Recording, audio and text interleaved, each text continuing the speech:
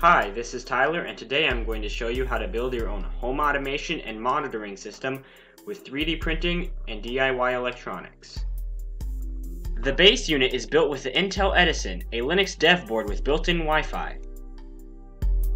The Edison talks to 6 built-in Groove sensors and a few output devices: an air quality sensor, a MQ2 gas sensor, an OLED display for output, a sound sensor, a Groove emergency buzzer, and the flame sensor.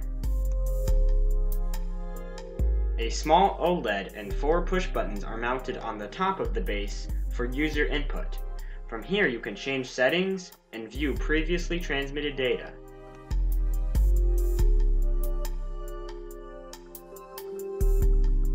Speaking of data, all the sensor data is stored in a local MySQL database and pushed to the Intel IoT Analytics Cloud.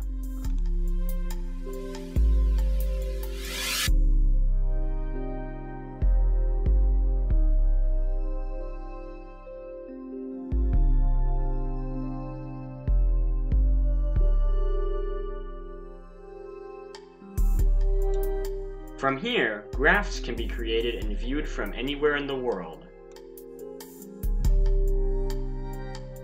All the hardware is contained in a 2-part 3D printed case and fastened together with 440 and M2 machine screws. If suspicious activity is detected, high levels of gas or bad air, the buzzer will sound and you will be notified by email. The base unit also communicates with ESP8266 boards located around the house.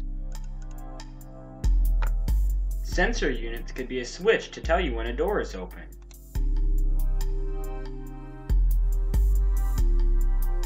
Actuator units could be remotely controlled lighting or even your garage door.